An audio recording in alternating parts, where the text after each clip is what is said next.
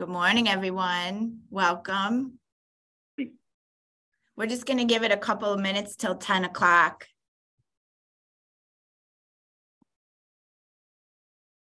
Fran, what's that painting behind you, or that picture? It's small, hard to see.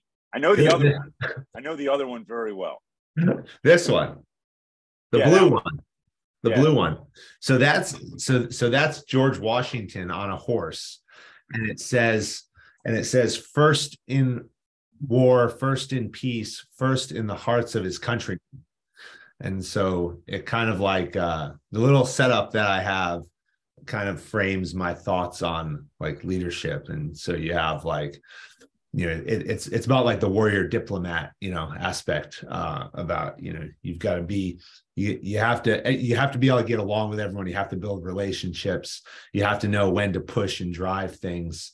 And you have to always, sometimes on Christmas Day, you got to load up a boat full of people and cross a freezing cold river to go kill the enemy.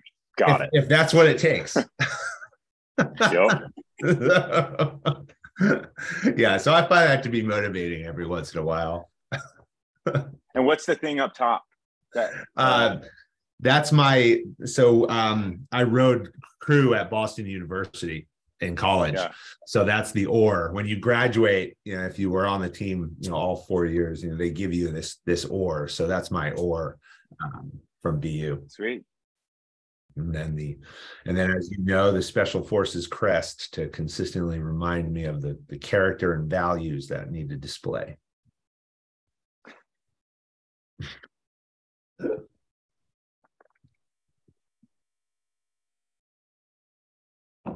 I like your setup. I'm in the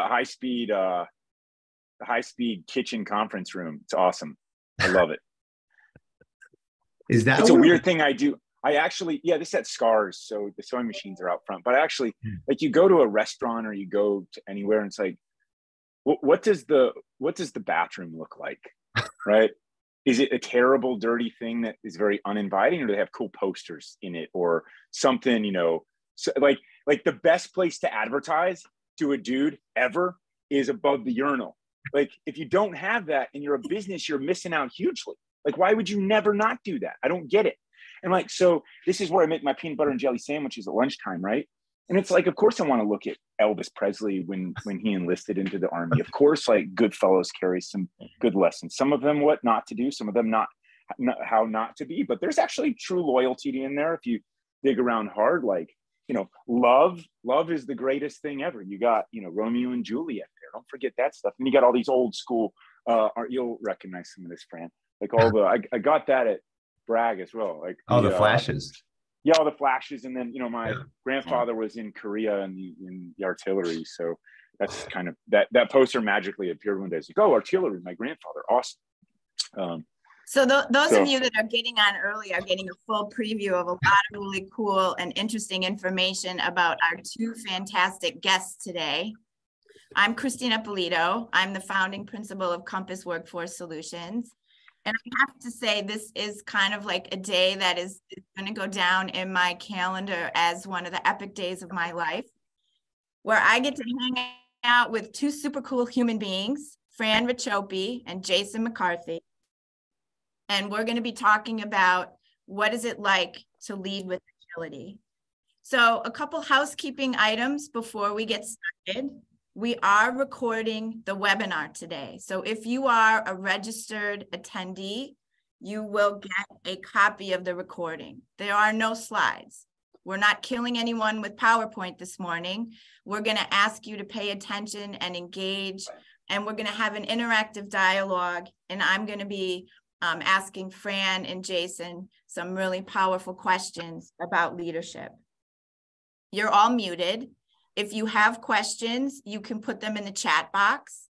If we don't have time to get to your questions during the webinar, you're going to get a follow-up email with how to contact each of us.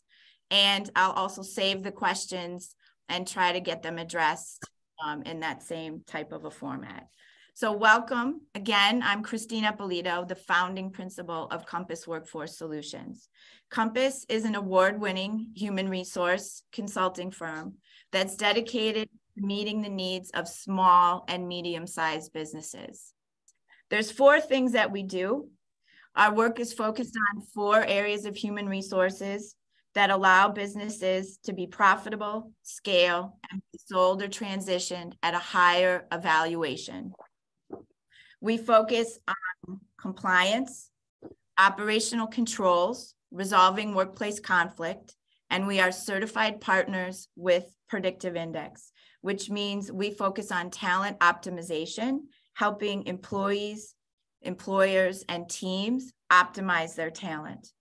So talent optimization is built on the premise that employees can thrive when they're put in roles that play to their strengths and leverage their strongest behavioral tendencies.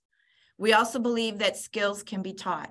So if you hire the right people based on heart and mindset and learning agility, they can be trained to do what you need them to do.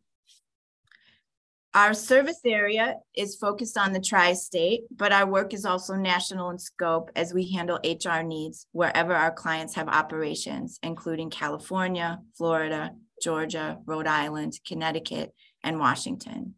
So I want to send a huge welcome to Fran Racioppi and Jason McCarthy.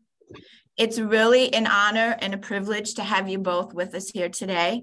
First of all, I want to thank you for your service to our country. It means a lot to me.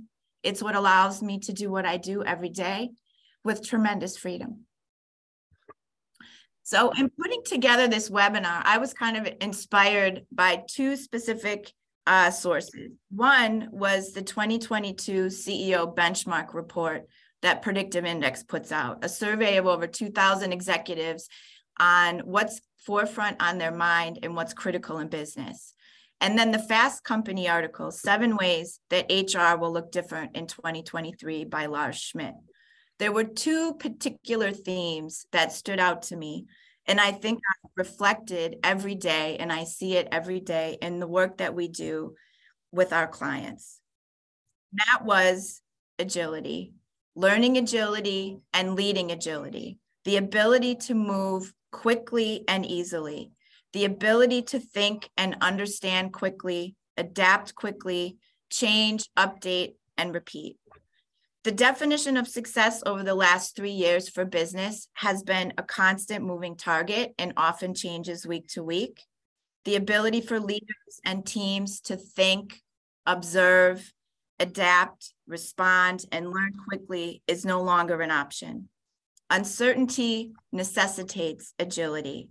And as the uncertainty continues in our economy and the priority to attract and retain our top talent, there's an imperative that businesses understand how to be agile, flexible, and adaptable. So we're going to focus on today, what does it mean and look like to lead and manage with agility, the necessity of learning agility in the workforce, and why a focus on high-performing teams versus individual performers is really a best practice and leads to greater business success. So as a PI practitioner, we gain tremendous insights into people's capabilities, behaviors, and their learning agility through the use of the Predictive Index tool suite. So these 2 themes really hit me as critical for success. And Fran is a client of Compass. Fran uses Predictive Index in his work with one of his clients' analytics. So I reached out to Fran based on that, and also based on the fact that Fran is a Green Beret and an entrepreneur. And I said, let's do this. Let's bring some value to the people. And Fran said, fantastic. Let me call my friend Jason. So that's how we all got together today to be able to share this insight and wisdom with you.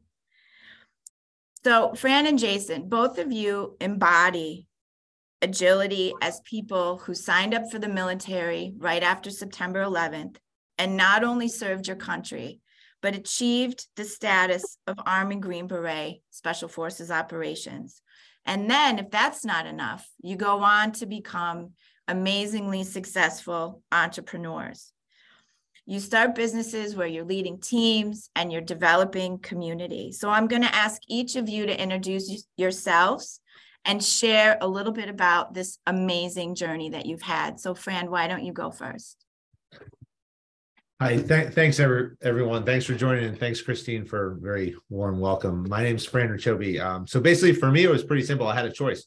9/11 was my junior year in college, and I was a journalism major studying broadcast journalism. And in 2003, I was going to go to somewhere in the middle of middle America and be a weatherman and a traffic reporter, or I was going to go into the Army and do what I thought would make a difference in the world. And I said, maybe one day later on, I'll become a traffic reporter.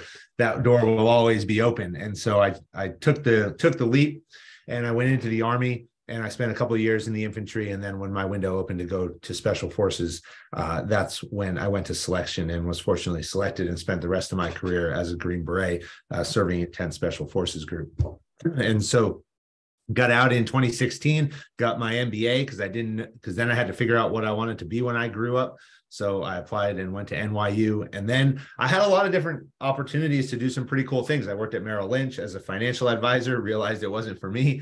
I led security as the chief security officer at Snapchat. I was the CEO of a private equity portfolio company. And now throughout all of that, built a leadership development program. And now all of my effort has been gone into building leadership development programs, working with teams and individuals. And about 2 years ago, I started the Jedburgh podcast, where I tell the stories of elite performers through the lens of special operations and the character and components of a performance mindset that are used by Special Operations Command to recruit and develop and assess high performing talent, to set the conditions for success in anything that you do. And so it doesn't matter in my mind if you're building a company, if you're building a sports team, if you're an athlete, if you're trying to better yourself, if you're trying to better your team, your organization, if you're a politician, a journalist, if you're a small business owner, whatever you are, character sits at the center of everything that we do. We have the Special Operations Forces truth number one is people are more important than hardware. And I fundamentally believe that. And that is where my focus has been over the last couple of years, is how do we develop the highest performing talent, not only as individuals, but also as teams, because that's what builds great, sustainable organizations. So that's me. Jason, all right, I'm up. Go this ahead. This has already been worth it. Fran might have earned himself a new call sign, like weatherman. Right. How these things happen. Best job in a newsroom.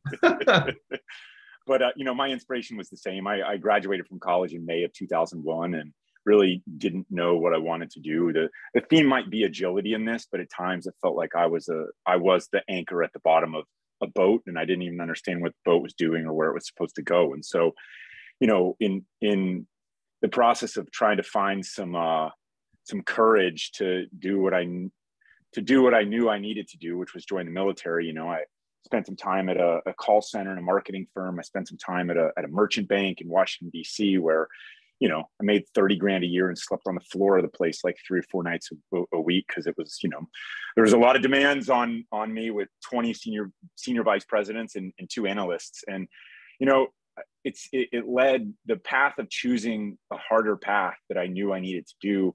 It led to other harder things. And while I can connect a lot of dots for you and talk about, Special Forces and that career, and 5 years only, by the way, so a stint in Iraq and Africa and a little bit of time in Europe, same Special Forces Group as Fran, 10th Group. And, it kind of accidentally led to building a rucksack based on some of the rucksacks that we had in Special Forces. And I built it for my wife, who was a case officer in the CIA. And we were in West Africa, and, it was a go bag patterned after a GORUCK, and nobody wanted to buy it after years of every dollar I had poured into it. So, I came up with an event called the GORUCK Challenge, which was like Fight Club with backpacks. And I'll meet you at 1 a.m. on a street corner, and details not forthcoming. We'll be done when we're done. Right. I knew how to do that, build teams and teach people how to overcome adversity. And, the forensics on all of this, they might look agile, but that doesn't mean that it's not exceptionally hard. And I think the sooner that we embrace that, the status quo is hard too. Embracing change is hard. It's just sort of, what do we feel compelled to do? What do we need to do? And throughout the course of my life, I think the sooner that we realize that it's going to be hard no matter what, you have the freedom to be free. And so you get to sort of chart your own course, whatever that might be. So that's what I got for now. So Fran, what drew you to be a leader? What do you want to contribute or influence or create in your time on Earth? Oh, the meaning of life question. So outside of the fact that I'm like super type A, like 11 out of 10 on the type A scale, it's about creating impact. And how do we as leaders impact and drive others to do the things that our mission needs us to do? And I talk, really, that's where it starts. What are our goals? Goals are important, but what's our mission? What's our true value? What are we really trying to bring to our organizations, and what are our organizations trying to bring to the world and society? And we as leaders have to figure out, in my mind, where do we fit into that puzzle? Sometimes it's pulling people behind us. Other times it's pushing people along. But what's the impact?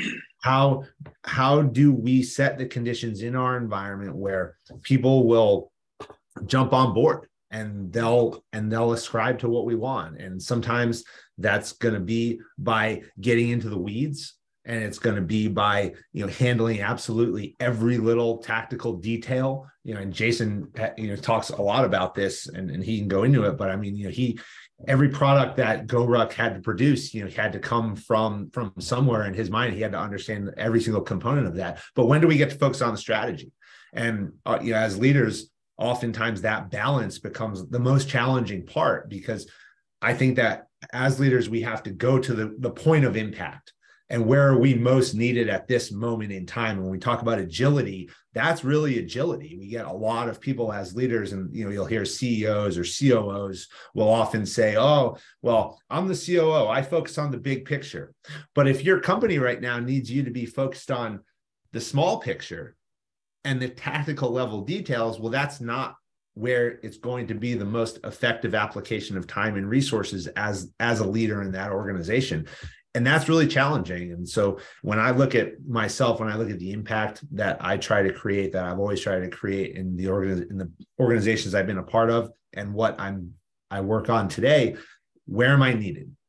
And where do I bring the most value at this moment in time? Sometimes it might be in strategy, and sometimes it might be in sitting down and getting on and creating that social media post, creating that pitch deck myself. Because no one else is going to do it. I've got to do it. There's a certain way it has to be done. So impact comes down to, where do I need to be at this moment in time to achieve the most effect? So Jason, same question to you. Why are you drawn to be a leader? And what do you want to contribute, influence, and create during your time on Earth? Well, I think it starts with something more than like a title. I mean, leader, CEO, whatever. I mean, I was happy as a staff sergeant in the Army too, right? I was the lowest ranking guy in 10th Special Forces Group there for a minute, and that was awesome, because it tied in with my why. And so, what did I want to do then? Serve America, and that transitioned. I wanted revenge for 9/11 first, and that transitioned to serve America, and that transitioned to serve the guys to my left and the guys to my right. And that was a hell of a process in my own head to go through. And so I think the most important thing to do is to lead and examine life and think about, what is your actual why? Do you want a title, or do you want to do what you're compelled to do? Because a lot of people want a title because it's more money or more responsibility, or you feel compelled to do that, but it's out of sync with who they actually are. And so I believe in the Special Forces way of life. And by that, I mean, you have real world people coming together. You care about the person to your left and the person to your right. You care about each other's families. It's tribal in nature, and you're there to push each other, challenge each other, support each other. And that's no different than, in some ways, sports teams that I played when I grew up. It's no different than what I want for neighborhoods all over America. I want people to be more active. I want people to know each other a little bit more. So, and at the end, stronger leaders, stronger communities, stronger nation. And that is my Northern Star and my why. So it happens to lead me to this vessel of GORUCK and some of the other stuff that I do, where ascribe any title that you want, but it's the goal is change. And it's not, you can't just go from 0 to 400 million people. It's more like, hey, you got to start where you can and create other people who can help you with that sphere of influence by what they do and through their actions, not just through the lens of what seems to be popular in their day, which is, getting online and doing stuff. That stuff is not really a true indicator of anything all that productive in my estimation. So Jason, you're CEO of Sandlot Technologies and GORUCK. And GORUCK is really an opportunity for people to do really hard things and to connect private citizens with the military experience and to be able to get to know military service members. So I had the opportunity and privilege last year of participating in a 24-hour GORUCK Heavy in New York City with in honor of the 20th anniversary of September 11th. And we had a recon Marine and an Army Ranger that spent this time with us.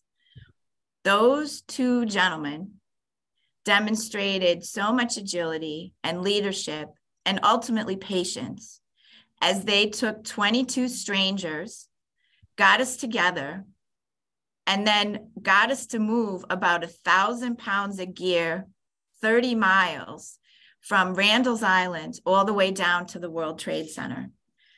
I have to say that was one of the best experiences of my life. And I'm looking forward to participating in another heavy this October, the Mogadishu Mile in Pittsburgh. So there's a couple mantras that GORUCK has that really resonate with me personally and have moved me forward in my life. One of those is doing hard things makes me a better person, a softer person, a more empathetic and understanding person. But I'm really interested in hearing from you. What does that mean to you? And how do you embody that? How does it translate to business for you? And how does it translate into your leadership style? Yeah, I mean, the main takeaway is you don't get good. So let's start with an assumption, right? Assumption, that's a very important thing to do. Who thinks that life's an easy place? Like, man, I got this figured out. This is easy. Who believes that? Like, is anyone raising their hand right now in the thing? I'll bet you nobody, right? So let's start with the assumption that life is a hard place. I don't care if you're running a $300 million company or you're running a $50,000 a year company or anything in the middle, or you're in middle. I don't care who you are, pink, purple, polka dotted, black, white, gay, straight, male, female. We are united in this little experiment that we have called life, and it's hard. So you don't get good at doing hard things by just doing easy things. It doesn't work like that. Nothing works like that in life. So pick any goal that you have in life, you can't just do easy stuff and have yourself achieve that. It's incremental progress. This is how you learn to be confident. This is how you learn about yourself. This is how you learn what you can do. This is how you learn what you cannot do. And so, I do not wake up every morning and eat nails for breakfast and do all this stuff. And, everyone, you're supposed to take, 3 hours of cold baths, scares me to death. I don't like heights. I don't live on the tip of the spear, right? Is what I'm saying. I have done that for periods, but there's off cycles. The important thing is that you just have to kind of know that life is hard. I talked about this in the beginning. And then once you can accept that, what's the worst? You're going to fail. Okay, great. You're going to succeed in this. Okay, great. It's actually, the more that you succeed in stuff, oftentimes the more stress you get, especially if you're succeeding at something that you're not supposed to be doing. So go back to this examined life, right? Some Stoic philosophy stuff creeping into all this, but lead an examined life. And is it worth it? You have to know yourself in this. And to me, the only way that I've ever found where I could get to know myself better was in times of adversity. Because the self that I meet when it's me on a beach and I'm supposed to be relaxing and there's some guy with a sippy drink and he'll bring it like I'm just supposed to be sitting there and there's this pressure to relax, me at my all-time worst, right? So, you know, that said, it's like, if you don't feel good, put 20 or 30 pounds on your back, literally put 20 or 30 pounds on your back, go for a walk, a ruck, call it 5 miles, call it 12, call it 20. Come back and tell me if you feel better than you did when you left. And I will guarantee you that you will. And if you don't, then do it again and do it until you feel better. And it's like, how do we align mental health and physical health and social health and all of those things? But we got to be more active ultimately. And so do hard things, learn about yourself, lead an examined life, figure out what works for you and what doesn't. And once you're in a better spot, it makes it a lot easier for others to be around you and to, you know, either follow you or work with you or manage you, right? I mean, great leaders also want to be led. So I would add here too that, you know, there's this component of people put in their mind that if I do these things, life will be easy. Oh, if I make X amount of money, life will be easy. If I can just, you know, close this deal, life will be easy. You know, we always tend to think like, oh, well, we're going to hit this benchmark and all of a sudden everything will be easy. And that's not reality. I mean, the reality is that we have to figure out how to do hard better, because when we hit those benchmarks, when we do those things, something's going to get more complex. We're going to up the standard. We're going to up our next goal is now going to be in front of us, where we've said, yep, okay, now I've achieved this, and now I'm going to push myself to go to the next thing. And when real true leadership and real true elite performers are always looking for that next thing, only the difference is they're doing hard better. Every time they hit that benchmark, they've set a new bar, they've set a new standard, and then they're thinking, okay, well, now I know I can do that, and I can now do something harder at a better level, at a higher level. But it's people who look back and are constantly saying, oh, well, if I do this, it'll get easy. If I do this, it'll get easy. That's not reality. And they're never going to achieve those goals because they're always looking for the easy way out. They're looking for the path, a path that doesn't exist.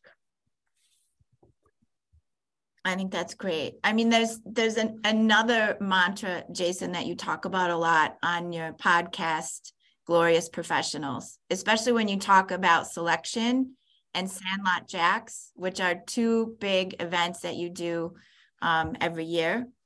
And that's respect for the athlete. So although you're asking these people to do not just hard things, but I would say super hard things, that premise and that mindset of asking people to do really hard things and pushing them and demanding them, yet at the same time showing them ultimate respect. Can you just describe how you implement that and execute that? Because I think that translates so directly into business and how we need to behave as leaders. Well, I got this it started with Drill Sergeant Hester on an airfield at Fort Benning as I was graduating, and he had been really hard on us. And we all came to love and respect this man. And he gave us this talk on the airfield, which was like, you know, it's before graduation, it's big dog and pony show. But he's like, you know, I respect you all. You all chose to be here. And I respect you for that decision. And I was hard on you because I wanted you to stay alive. And it like makes me get goosebumps now, even just recalling it. And that was 2004. So we're 19 years ago this happened, and it still gives me goosebumps. And so like, that's how he carried himself, and it's how he conducted himself. And there were times he got a little hot-headed, but that's all right. And so, you know, I think that you can cross a line with people if you forget that they're human beings as well. And, you know, you have to have some empathy. And I mean, the greatest teacher of empathy for me was failure, whether it was, you know, relationships or whether it was various phases of, you know, training where I almost didn't make it, or it was, you know, business stuff, or it was having kids and just, you know, like, man, some mornings it's like, I am just a total failure this morning. And you realize that, you know, anybody else out there might be going through that right this second. You just don't know. People got to put on their people got to put on their makeup and their camouflage, you know, to kind of deal with the world. And so it's the easiest way, kind of like got to take this question in sequence. The easiest way to push people is, first off, to know them, or to know who they are, or to make sure that they actually want to be there, or to make sure that you're aligned culturally with values, or you share the same mission. Like, you need to get on the same page with people before you just start barking, or else you're just a dog, man. You know, like, get on the same page with people, listen first, or do something, go to lunch with somebody, but you can't just come in and be like, you know, I'm a high performer, follow me. It's off-putting. I don't care who it is. And so once you have some degree, we call it rapport, is the big thing they test in the Army and in Special Forces training specifically. It's like, build and maintain rapport with do you play well with others, with your team? Because if you can't play well with your team, you're probably not going to play well with your team of Iraqis that you have very little in common with, or your team of Afghans that you have very little in common with. You have to be able to build and maintain rapport. And that's the human terrain is absolutely the hardest thing. And at my level, the hard part is that when it's not just 2 or 3 of you in a room, like it was way back when, it's like you have to surround yourself with people that know you, or that speak the same language as you do, or that respond to the same things, or you have to adapt your style to get the most out of people. This is all very hard. This is all very challenging. This is a lot harder than running the next 100K ruck run, or the 50 mile, or wherever. Like, sometimes we want to do hard things, got it. But sometimes we gravitate towards the hard things that are easy for us instead of the hard things that are hard for us. And a lot of times, instead of, you know, grinding something out or pulling another all-nighter, you need to maybe ask someone to go to lunch with you. You know, and I think each of us has to sort of navigate that journey for ourselves, because, you know, in your specific case, to tie it back to the GORUCK challenge, you have these adaptive cadre who are trained to break down a team that, by the way, has volunteered to be there and has chosen to be there, which is the selection process. So choose your people wisely, that you surround yourself with, that are on your team, and culture matters more than anything else. So you all kind of self-selected to be at this really hard thing. And then I don't care who it is, there's always this kind of these big boundaries up at the beginning of anything. When you introduce a new person onto a team, it changes the whole dynamic. You're back to who's who in the zoo. There's all sorts of butt sniffing going on, and what are the characteristics of everything that everyone's strengths and weaknesses are, and do I play well with them, or how do I have to adapt myself on this team that I find myself on? And so, you know, physicality and shared forced communication, if you will, right? This greases the tracks. People isolating and going over here, that's toxic. That's probably the most toxic thing, because we all get in our heads and you start assuming stuff. So you got to kind of force people to come together, and then you're just in this big giant human experiment of leadership. That's Jason one brought of up the benefits really of I guess kind of leveraging the tools within predictive index is we know right away what are someone's natural behaviors and what their drives, needs, and motivators are, which allows the team to accelerate to getting to know each other together, as well as the leader really understanding who's on their team and what they're about. So Fran, do you want to dive into that a little bit? Yeah, I want to bring up something that Jason mentioned, though, about choice first, because he mentioned choice. You know, we forget so many times, I think in a lot of things we do in life, that like we have a choice in almost everything that we get to do. And what happens is we choose things like, oh, I choose to go to the gym, or I choose to have this job, or, you know, I choose to be in this situation right now. And then we get there, and then immediately it becomes, oh, I have to. Oh man, I got to do this 3-mile run. Oh, I've got to go into this meeting. Oh, I've got to produce this report. But when we can transition that and that have to get to, and remember that we chose to be here, so why not do the very best job that we can do and fully embrace the opportunity?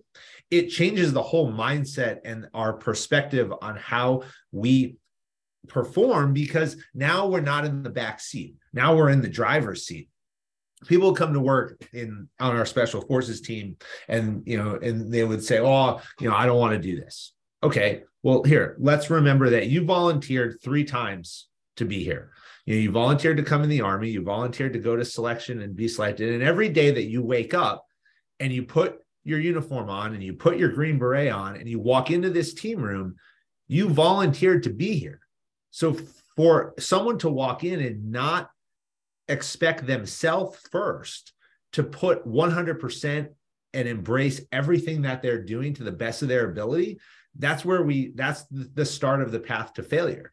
And when we can remember that in everything that we do, then we don't do the things that Jason's talking about. Okay, I came to this event, but now there's 300 people over here and I'm standing off to the side. I already made the choice to be here. Get in, jump in, say hi, I'm this person. Let's do this together. And then that's going to be the growth. That's going to be the embracing of it. Otherwise, it's a missed opportunity. And we have to remind ourselves, then why did we choose to be there in the first place? When that's the attitude, I think, that builds like the greatest organizations, because it's just full of people who just want to get after it, because the first thing that they remember every day is, I woke up and I want to do this. So to Christine's point, though, I think the more that you're able to kind of find the right kind of people for your culture or aptitude or whatever your kind of selection process is that you're looking for. I mean, sales teams are different than IT folks is kind of a really simple analogy.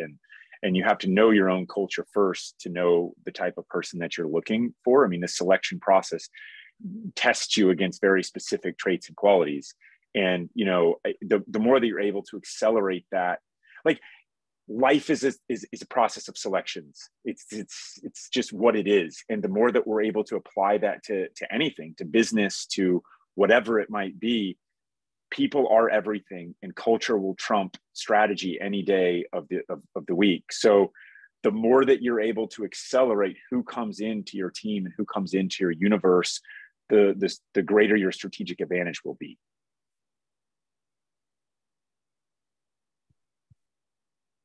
You want to add anything, Fran? I 100% agree. So no, I mean, that selection process, is where it starts. I think a lot of times too, we think about like, oh, okay, well, I've got to get that job. I've got to, in special operations, we would say, well, you got to get through selection. I talk to a lot of professional athletes. We talk about the draft, and they'll say, okay, well, I was drafted. Okay, great. Well, but that's just the start. Getting the job is day one. That gets you a seat at the table. But now every single day that we're there, we have to actually earn our right to be there. We have to earn our ability to perform at a high level, because we haven't done anything yet. Being there is the start. Being selected is the start. Getting the job is the start. Now it's about execution. So as you're looking to bring these people together and you're building this community and this culture, what do you think are the critical elements? I mean, Jason, do you want to go first, or elements to building community? What needs to be included, and what do people sometimes forget about? I think community building is probably the hardest thing you can possibly do. You're asking to align people against task, mission, and purpose. So a why, it dates back to sort of tribal roots where you would share food and defense. I mean, think about that for just a second. That is the sort of avatar of a community, because you literally have to be in it together. And culturally, nobody shares food anymore. And basically, unless you're fighting the fight, nobody shares defense. I mean, I get it. There's a US military, but there's nothing on the line for people at home short of, outsider attacks like 9/11, which I will never downgrade the importance of protecting against that, but we don't feel that in our daily lives. So how do you get people to align in the real world? And let's also go back to assumptions. There's no such thing as an online community. The word has been stolen, and it does not apply. So yes, I get it. The Facebook community. Do you think that people that were living in a hunter-gatherer society, a tribal society, treated each other the way they do on Reddit or Facebook or whatever? Absolutely not, because there's a dehumanization that happens when it's screens only or virtual only or text only or whatever. There's behavior that is just horrific in its own right, and it's as if there's no consequences. There are massive consequences when you have to share food in defense. So in terms of community building, it requires things like, you know, consistency and communication and constantly being accessible to people. And, you know, for us, I'll give you how it translates to us. So, you know, 99% of our business is equipment sales. We sell rucksacks, sandbags, shoes, apparel, take your pick, right? This is a far cry from what it was back in the day when it was like 50-50 events and gear. And, you know, we put on 1,000 events a year for some type of scale of perspective. And it's still 99% gear and equipment sales. And so to go back to sort of special forces roots, the difference between the Green Berets and say the SEALs or Delta Force or, you know, whatever, is the SEALs and Delta Force, they operate with other SEALs and other Delta Force operators. They do unilateral strikes. So you are only really ever working with people that are the same as you. I mean, you all went through these ultimate crucibles of selection and like the selection that happens in the team room every day is its own thing too. If you just stop performing or, you know, look at someone the wrong way and they think you're negative for the team, they just throw your stuff in the hall. You're gone. Like, go find a different job, right? Green Berets are different. And by the way, there's a place for both of these. I just want to like frame this conversation. Green Berets work by, with, and through partner forces. What that means is that right after 9/11, Green Berets, famed in the horse soldier stories, went into the boneyard of the Soviet Empire, linked up with the Northern Alliance, and in 60 days, they had defeated the Taliban and instituted a new president of Afghanistan, right? So they did that because you're able to work with the locals with a much smaller footprint. You have to align against what's the why. The why there was not as strong as it was on the team. Like the team is, you'll do anything for each other. You expand that influence, it's harder, right? Because now you're working with Afghans that don't like these other tribes in Afghanistan, but you need this tribe in order to show you where the bad guys are, because you can never conceivably do it yourself. Just ask the Russians, right? So the thing is, in this case, community building. You know, a community of two is still a community. It's a good start, right? It's better than alone and afraid and, you know, in Ma's basement playing video games, which too many kids are doing these days, right? That's not a community at all, right? So in community, you have to kind of have empathy. You have to have consistent behavior. You have to continually align on whys. And if you want to grow it, you have to be nice. You have to encourage the people around you, and you have to turn them into your champions. Because if you don't, and you make them upset, then they just spread that toxic, nah, he's a terrible person, or insert whatever, you know, slight that they might do. So it's the human terrain. And to go back to the first theme, it's really hard. And I would say it's the hardest thing, and it never ends, and it can be taken away like that after all the time in the world that you spent building something just by treating someone poorly. It's also the most rewarding. Mm-hmm. Fran, is there anything you want to add to what does it take to create a community? Sure. I think it comes down to shared purpose. It comes down to the unifying vision, unifying mission. Why are we here? I think nobody wakes up every day and kind of like gets in their car and drives to work and goes, I'm going to do a really crappy job today. Yeah, everybody wakes up and genuinely, by and large, wants to do a good job in where they are and what they're doing. But what builds community and what builds sustainable organizations over the long term is the buy-in that there's that there's a unifying mission that they're going there to be a part of, and that they're a valuable contributor to it. When people see that, when they understand that, when they're empowered to see where their individual contributions fit into the larger, broader end state and mission, then they jump in. And then they understand where they fit in that community. Because again, like, nobody wants to be a part of a community that they don't feel they fit into either. They want to be a part of groups and communities where they feel like they have a voice, they feel like they have a purpose, and they feel like they're valued. So our job, primarily when building organizations and building these communities, is to show people and get them to understand, here's your contribution. This is why it matters. This is why we value it. And this is the result of what you do here and what you bring to it this every day. And that doesn't matter, again, if you're a business, if you're a sports team, if you're in the military, whatever you're doing, that value that people understand is what brings them in and keeps them into a community.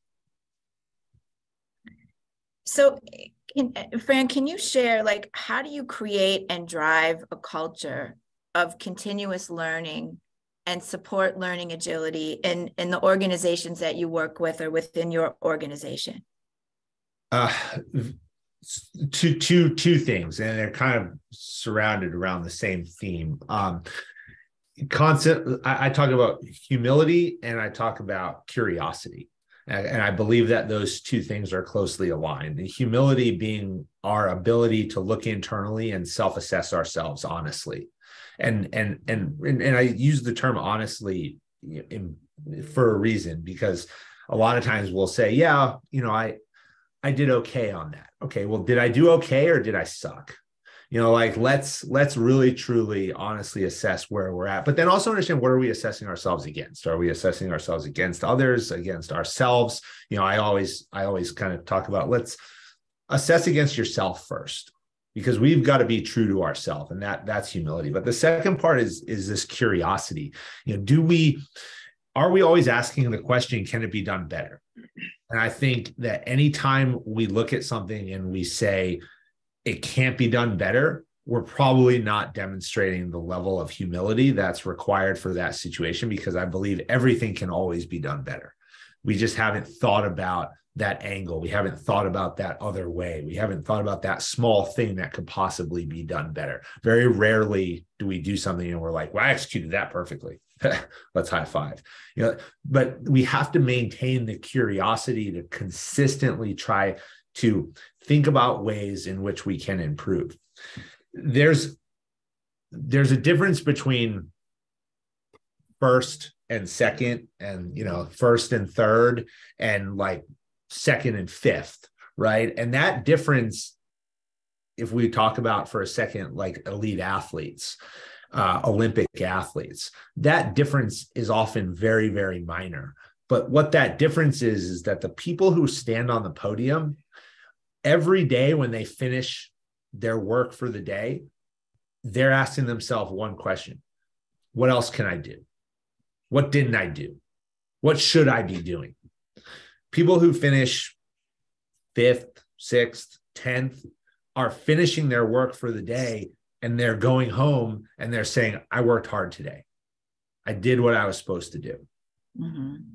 When we can consistently put in the back of our mind the question of, what else can I do? Now we're really talking about driving our organizations forward, thinking with a performance mindset, and creating an adaptable organization that's always evolving, because there's always something else we can do. But you should also, as I've learned recently, go to sleep for a reasonable time. 7 to 8 hours, right? I mean, because otherwise I'm brutally nasty and sarcastic and cranky, and I'm not a good person to be around. So, Jason, what do you do at GORUCK to drive that continuous learning and support learning agility in your organization? Well, I think the first step is to find the right people that actually want to be agile and that have an appetite for it, because it's a cultural thing. To be agile, you have to be willing to change. To be willing to change, you have to be willing to take risks. Mm-hmm. To be willing to take risks, you have to be capable of accepting that you might fail. To accept that you might fail means you have the confidence of having succeeded in other things that have given you that confidence, because, you know, if it's this kind of vicious cycle, right? And so you have to know yourself, and you have to have been out and about and tried hard things, and all these themes that are all so interconnected. But ultimately, a lot of people are not suited for being highly adaptable, and they must frankly just be led through that with greater, and then you give them a different left and right limits, and you say, okay, I need you to execute on this. So teams need different types of people to be agile. And I would just say, at a really personal level, I just get bored if everything is the same. And I know that Weatherman up there is the exact same as me on that front. And so I think part of my challenge is how to be sometimes do less, because sometimes you've got to, you got to let the wine air out just a little bit, right? At least that's what they say. I'm not really much of a wino, but they say you got to let it breathe. And so instead of having ADHD and going from new thing to try to be adaptable because you want that to be your culture, and that becomes like the dog that you're hunting for your organization, it's more like, what's the actual plan here, and how do you align a team and people around it? And this has taken me a long time to even start to ask those questions, because we've been at times too agile and have failed, and not failed like, oh, we went out of business, like failed to, like, we've sacrificed the gift of of our potential because we weren't aligned. And so what's the point of being agile if it's just me out doing something? That's not what leadership or team is. And if you don't point all the guns in the right direction, like, you're sacrificing your potential and your capability and the opportunity itself. So yes, you have to find the right people, and then you have to pick the right fights. And it's a cultural, you go through something and you hot wash it. You lead an examined life for yourself, and you bring your team along with that. And we call it murder boarding at GORUCK. And we have lots of, like, we like to take from the military and all that stuff. But a murder board is like, you bring something in, and this goes back to sort of respect the athlete or respect the person as well. It's all about the thing. Like, whoever's idea it is, let's talk about this thing. Let's not talk about ownership. Let's not talk about, even feelings. It's like, this thing, why is this zipper here? Or how is someone supposed to register for this thing? If, like, who is the point of contact? Or, what is the purpose of this shoe? I mean, it is ruthless. And if people don't have the freedom to speak up and stuff like that, you get too many people that just kind of like don't want to be confrontational or whatever the case may be in their own way, but they have great thoughts. So it's a cultural thing. It comes back to the people and making sure that the agility that you're after is not for its own sake. It's for the betterment of the organization. Yeah, I mean, I would say we see a lot of that in business, where whoever designed the process or currently owns the process or wants to control the process is so busy defending it that we can't get to the point where we could actually make it work better, or be more helpful or add more value. Like, you see people get into these super defensive positions about what they created or what they put in place for the sake of, I guess, protecting their ego, instead of saying, okay, maybe I should take some input and some feedback from my colleagues and teammates and be willing to say, it worked when we did it, but now we can make it better. The time has changed, the technology has changed, our business has changed. And quite honestly, that's what I spend a lot of my time doing, talking people down. Like, it's my tagline sometimes at cocktail parties is, I make a living off of people behaving badly at work, because I truly, that's honestly at the end of the day why I get paid. If everybody behaved and showed up in an appropriate way and wanted to work together, I don't really necessarily know that I would have a company or a job. But anyway. Well, internally, you have to get buy-in. Good. Sorry. So I was just gonna say, you have to get buy-in. Yes. And he goes, do you play well with others? I mean, it's great you did something in isolation and then you surprise someone who's supposed to be your peer with like, hey, here's this great thing I did. I spent 6 months on it. He's like, well, that doesn't work because of this. Now you're in a huge power struggle that's just going to toxically burn stuff to the ground. So it goes back to, do you play well with others? Are you able to communicate with each other? If not, why not? Right.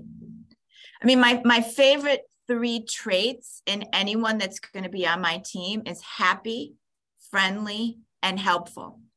And if you're not those 3 things, and I don't think those 3 things are really all that hard, then you're not going to get to play with me. That's just how it is.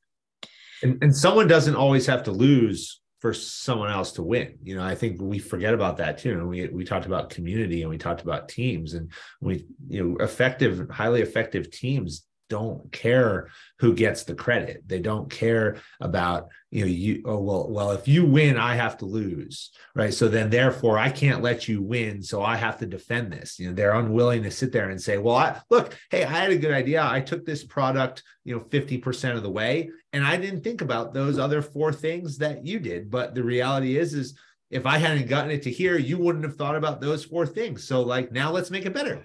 That's cool. Instead it becomes like, oh, you're attacking my product.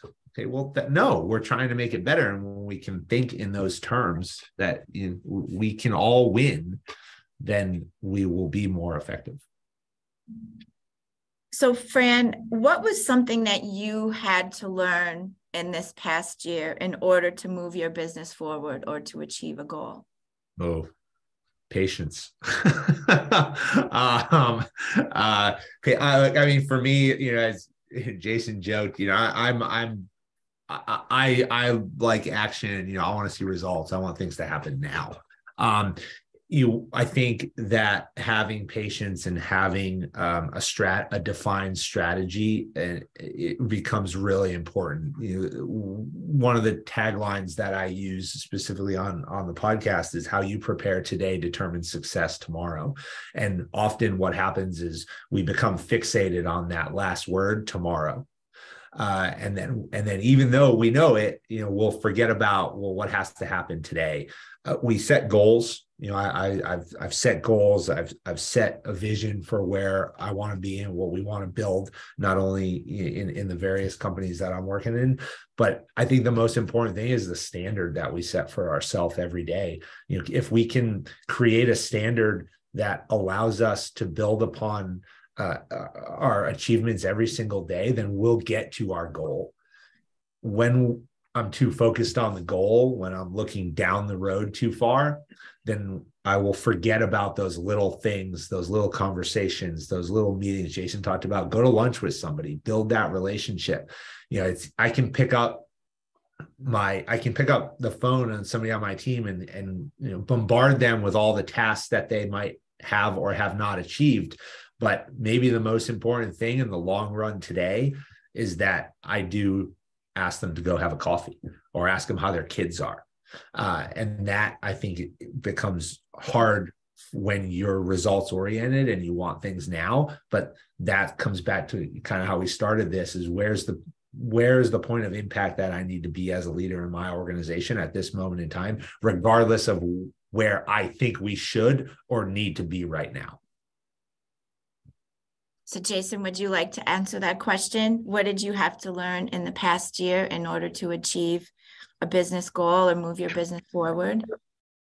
So we put on this big festival last year, we mentioned in the intro, called Sandlot Jacks, which is basically positioned as the South by Southwest of fitness. That is not an unambitious goal, right?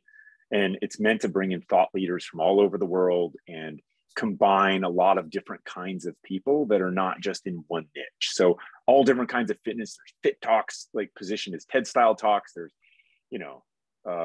live music. There's training classes, anything from yoga to sandbags. There's an obstacle course that's there, but ultimately it's people coming together in an outdoor space in Florida on the river, and it's awesome, right? Because people make the party. That's the context for, I have a Rolodex and I need to call people and ask for help. That's I think that's universally true of everyone. And it's probably the people in your Rolodex that when you see their name, you don't think like, ugh.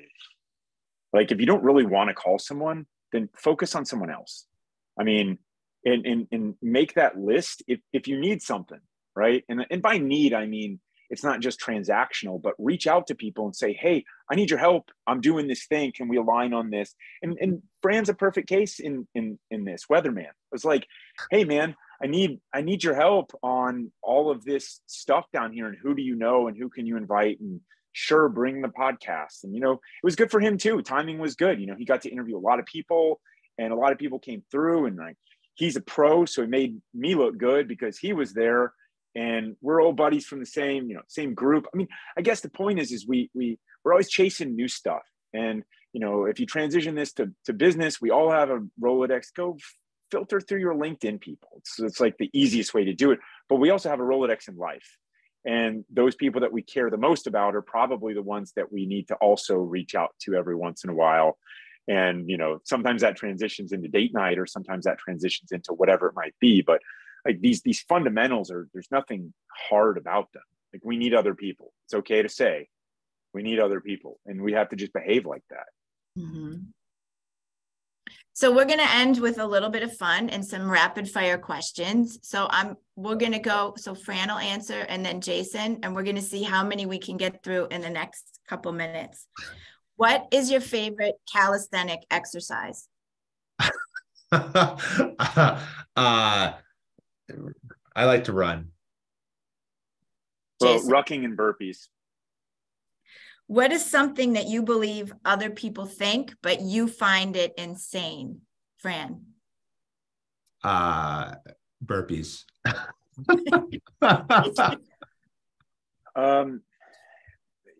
Checklists and to-do task lists. I have a little bit of it, but you make a list of 25 things and 3 of them matter. And you know what those 3 are. Like you don't need a list. Yeah. What is the book you have given most as a gift? When Character Was King, by Peggy Noonan, about Ronald Reagan. Jason? Man's Search for Meaning, Viktor Frankl. What's your favorite film, Fran? Oh. Pulp Fiction. Okay, so he said Pulp Fiction. Favorite film. That's tough. Desperate Housewives, maybe something like that. Like, yeah, come on, make a decision there. I like that. The Real Housewives is more. Damn, what? Honestly, I'll give you the best sequel because that's the only thing coming to my mind. The best sequel ever is Top Gun. So, and nobody can argue with me about that. Terminator 2 is also up there as a I go sequel. with Jason. So, definitely Terminator 2 over Top Gun. Okay, what is a quote that you live your life by or refer to often for inspiration? If you were there in the very beginning, Jason asked me what was behind me on my wall, and it's a picture of George Washington, and it says first in war, first in peace, first in the hearts of his countrymen. Those to whom much is given, much is expected. What do you believe to be true, even though you can't prove it? Leaders lead from the front. There's no such thing as leading from behind. Jason? So I think a lot about what defines a healthy life. And if you look at the 3 kind of components of health, I think about physical health is kind of the foundation in some ways. Mental health gets all the press. Like mental health. And that's kind of like spiritual health and well-being are the same. Put them at the top of the pyramid. But my belief is that social health is the glue to all of it. So we're social creatures, and it's the most important thing to either, because if you feel good about the people who are around you and you actually spend time with them, you start to prioritize them like you would your family or your friends or stuff, instead of just, checklists and tasks and goals and people telling you need to do more push-ups to get healthy. So social health is the most important component of our health. Interesting point to what you're saying is that people that are more likely to stay at their current job, it's because they have at least 1 or 2 friends at the company that they look forward to seeing every day, and they feel connected. They feel like somebody actually cares about them when they show up. So on our final note, Fran, how do people find you? Where are you online, or how do you want to be connected with? Yeah, you can follow me on LinkedIn, Fran Racioppi on Instagram. Fran Racioppi is the same thing, or my website is either FRSIX, FRSIX.com for my company, and then the Jedburgh podcast is my podcast. So it's the 30 plus podcast platforms. Check us out on YouTube. Everything, all social media is at Jedburgh Podcast or jedburghpodcast.com.